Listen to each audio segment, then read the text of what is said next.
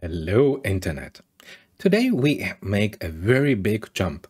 We will jump from GraphSAGE, a representational learning technology, to graph neural networks, where we ask ourselves, is it possible to apply a transformer model that has been so successful on NLP also on graph neural networks?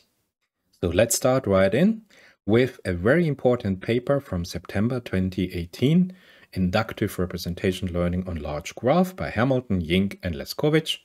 And we go here directly to the algorithm because we are already familiar with graph representational learning from my last video. And GraphSAGE now has the main advantage. If you add nodes to your network, to your graph, like say you have a time series or you have a dynamic graph, and you add one or more nodes, you do not always have to recalculate the whole embedding.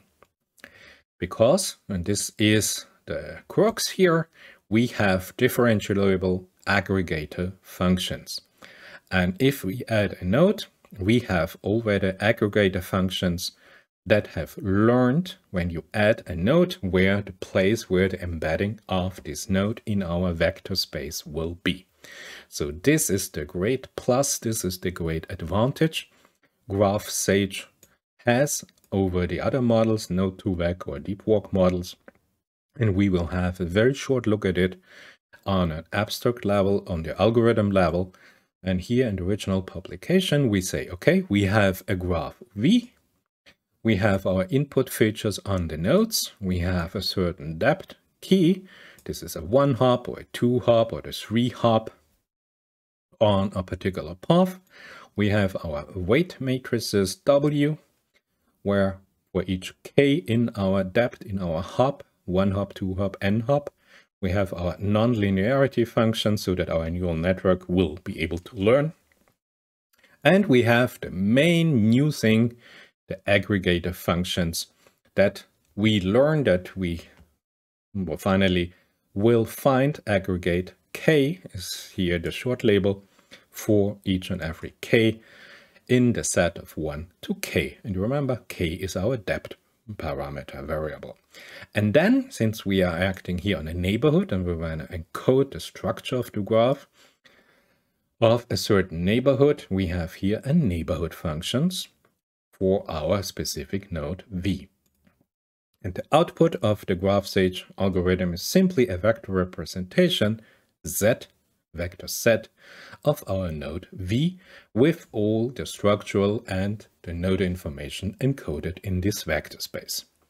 So easy, we have an outer loop for k, 1 to k. This is our depth parameter. And for every node V element of the set of V, we do the following 2 lines. At first, we have now to aggregate our neighborhood. And we do this that we say here with H, and hold on a second, H to be the representation, I assume, but I want to just check it. The HK denotes a node representation at the first step. So H is a representation of the node in our new vector space, the embedded space.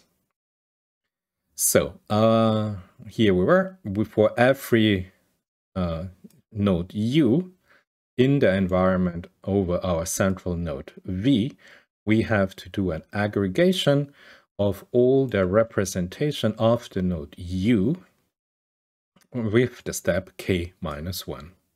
And then we have an aggregate function. This is a step at k, and this value, this new vector, we insert in the concatenation of the representation of the node V at k minus 1 and the representation of all the nodes aggregated of the neighborhood of V at the step k. Now there is a question that should this not be k minus 1 to be more concise, but hey, I suppose this is the 4th version of this paper, so the author will get it right. So, and then we have the concatenation of these 2 vectors. of these two representation vectors. Then we calculate here the multiplication with our weight matrices, and for all we apply a nonlinearity. And so we receive now the representation, the new representation of our node V at the step K, where a K hop is K1. This is the first hop, the first neighborhood we defined. And then you have some normalization, and then you run all of this for the different Ks, 1 hop, 2 hops, 3 hops, whatever K is defined. And so you end up with a new representation in the embedded space of your node V, taking into consideration all the nodes of the environment of your specific node V, all the nodes U, where you have an element in the environmental set, in the neighborhood set. If you read here carefully, and let's make it a little bit bigger, there is a slight inconsistency, I suppose, because you see that here he says that for each node, V aggregates the representation of the nodes in its immediate neighborhood, H, U at K minus 1, and it aggregates this in a single vector, H from the environment, from the neighborhood of V at K minus 1. But this single vector, H from the environment from V at K minus 1, we have here the aggregation in our formula, in our structural presentation of the algorithm. We have here an H, the representation of the neighborhood of V at step K. And here the documentation says at step K minus 1. Maybe a slight inconsistency, or I do not really understand what's going on. But okay, there is something happening. Here we have to have a deeper look. But for the moment, I would like to show you, this is GraphSAGE, just for the introduction. Very easily decodes the graph neighborhood of a specific nodes, of all the neighborhoods of a node. And if you ask now, what are those aggregator functions? You can see here that the original paper lists 3 aggregator, the mean aggregator, where I just have the mean function, an LSTM aggregator, and a simple pooling aggregator with all the different formulas here. So this is the original paper of GraphSAGE, and it's developed, of course, since 2018, but the main algorithm stays the same, and it is important that you know the algorithm of GraphSAGE. But now we move on to some fascinating topic in a new mathematical presentation of symmetry and invariance and equivariance. It's about permutation, and this knowledge we will apply on graph neural network, and this is the second part of this video. Now, if we want to switch from GraphSAGE with learnable differential functions to a transformer-based graph model, a graph neural network model, we have to apply a little bit of theory first. There's an excellent presentation where I have the slides, and I give you the URL of where you can download the slides for yourself from DeepMind, of course. The presenter is Petar Velickovic, one of the authors. I already showed you a publication in one of my last videos, and he is giving an excellent presentation on February 2021 on the theoretical foundations. And what is really nice, I would like to show you just some slides of it. There are close to 100 slides, but there is about some symmetry groups.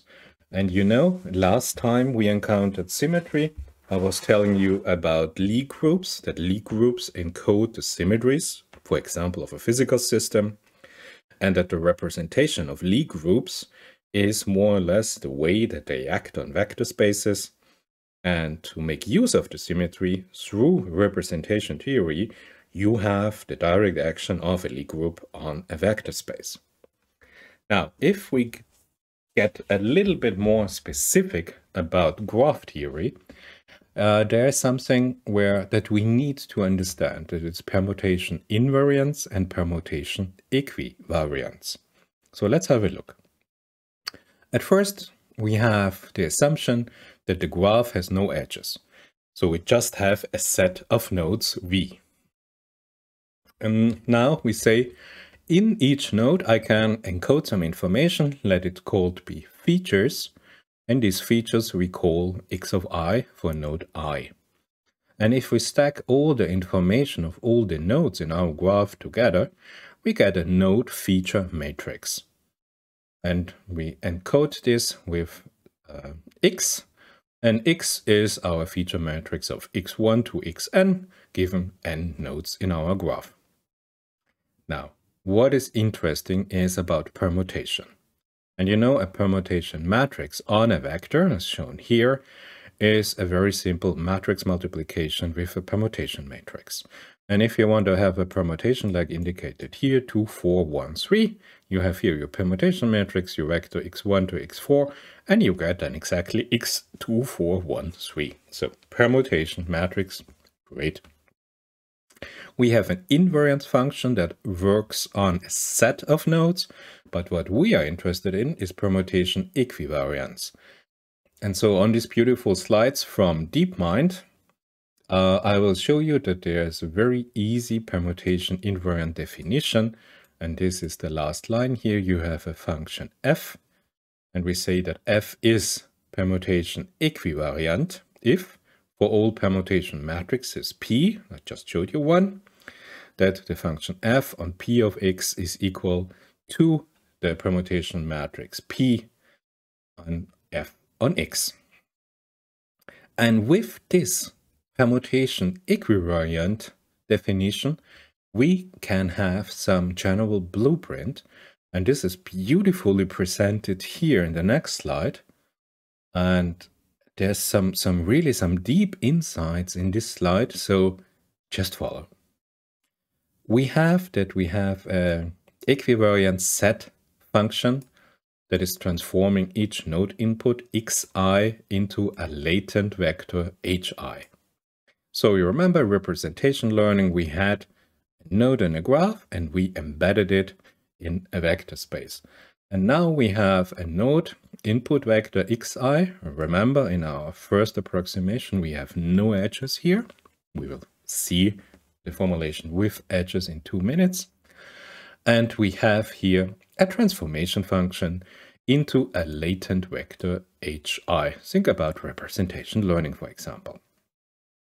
And you say here a function psi of xi, where psi is any function applied in isolation to every single node.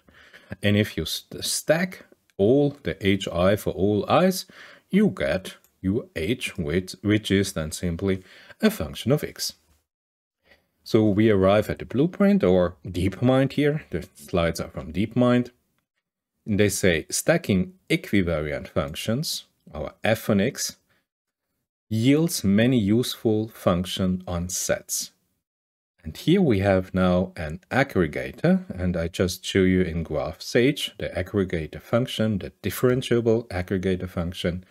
And this is more or less the same, but now we have here an additional condition, and this is a permutation invariant aggregator that we have here that works on our psi von x von I. And the aggregator can have different functions such as the sum, the average, the maximum, the mean, whatever. This is up to you to decide. So you have your function f von x. This is psi from the permutator invariant aggregator for all I of v on psi of x von I. So if we keep this in mind, that we have this permutation invariant aggregator, we can see now that a lot of graphs that you are familiar with, and if you want to add the edges, you have simply here the equation for equivariant with edges, and you have here the adjacency matrix you are familiar with. So a very simple formula. We talked about the neighborhood of nodes in a graph. And then you have, if you want the recipe, you have here your graph, you have here your latent representation. And what you do, you take the node of a graph with a feature vector x. And from this xb is here denoted, you have a local neighborhood, a local environment on a graph topology where you have all your other nodes that are within reach. And you have simply a function g, depending on the node x, the feature vector of the node x, and plus the feature vector of all the neighborhood of this particular node. So you have the information of the node and the neighborhood of the node. And this G now maps to, what is it called? Our latent vector H of the node B. And if you have this notation, the very nice thing is that you can now define 3 different types of layers where all the different GNN models fall into. And this is really a meta description that is simply beautiful. Just for the notation, we have here our function f, and we can call it now a GNN layer, a layer function, and our function, the application of the local permutation invariant function g, I just showed you, you can call as diffusion, propagation, or message passing. Message passing is a term I hope you're familiar with. So, and now how to define G, writes DeepMind, or Petar here in this sense, is a very intense area of research. And now this is a beautiful presentation where you see you have 3 flavors of the layers. And flavors, this is from theoretical physics, discovery of the quarks, of the quantum field theory, the quarks, they also have different flavors. So it's a nice analogon from high energy physics here in graph network theory, that you have the convolutional GNN, you know this from Thomas Kipp, for example, where you have simply here an aggregator on the function, but you have here fixed coefficients, Cij. Those fixed coefficients defined here, for example, in this presentation of H1i, our convolutional. Now, if you increase the complexity of this fixed coefficient a little bit, and you make it dependent on x von I and x von j, so you can learn here this representation, this coefficient if you want, then you have the attentional GNN. Or if you really increase the complexity to the max, where you have now that xi and xj, that the sender and the receiver nodes share some information. This is the message passing, as you might know it in the classical form. You have an aggregator. This is really that the message here, this phi von x von I and x von j, is computed. So this is really the highest complexity. And it is gorgeous that all the models that you know of GNN, you can more or less with this meta visualization include in one of these 3 classes. Let's have a look at the first, convolutional GNN. This is the graph convolutional by Thomas Kipp. I already had a video on this. And you see here, this is category 1, attentional, the GAT from the author of these slides, Petar Velickovic, is one of the geniuses who invented this, as this aggregation of the neighborhood with implicit weights via attention. This is our A from x from I, x from j. And then, of course, the most complex representation on this meta level, if you want, you have here the message passing neural networks, as you know it, or the graph nets, or whatever formulation you know about this, where you have really compute arbitrary vectors or messages to be sent across the edges between the sender and the receiver, and of course, for all of the neighborhood. So this is a beautiful representation from all the different models that you can understand which kind of H von I representation falls into one of these 3 baskets. And if we want to go even a step further, and let me have a look how they did it, because they presented this beautifully here also Yeah, short interrupt. Of course, you know that the transformers, and we are looking now for graph transformer models, are graph neural networks. I showed you already in one of my last video here that the publication, The Gradient 2020 by Joshi. And if you follow this article here, you can have, with a lot of mathematics, verify that transformers are indeed graph neural networks. And he states here that they have the flavor of attentional flavor. So it is the middle basket of our three baskets. And the sequential structure information is injected through the positional embeddings. Very interesting thing, but we want to go full in for the whole Graph-BERT model. And now we have a short sidestep for Fourier transformation. I hope you are familiar with Fourier transformation. To sum it up, there is some mathematics involved in this. If you apply it on graphs, you should know a little bit about eigenvalues and eigenbases. And there is, we want our convolutions to commute. The adjacency matrix, you choose a specific form, but main key point is you have your main object is the Laplacian matrix. And you know this is defined as the difference between the degree matrix and the adjacency matrix. And it captures all the adjacency properties in a mathematically convenient way. This is beautiful. You see here a very simple example of a Laplacian. And then you apply some graph Fourier transformation. Would be too much if you go into the deep of this, but the essence is, yes, we can use this idea to run transformers. The transformers you are familiar from natural language processing, NLP. This transformers over general graph structures. And this is exactly what we have been looking for. Is it possible that the success BERT or BERT transformer models had on sentence encoding, for example, SBERT, to have here a similar success stories with graph transformers? And indeed, as you can see here, there is a publication by Trivedi and Brisson. And if you want to have a look at this, I will leave you a link from our archive, a generalization of transformer networks to graph.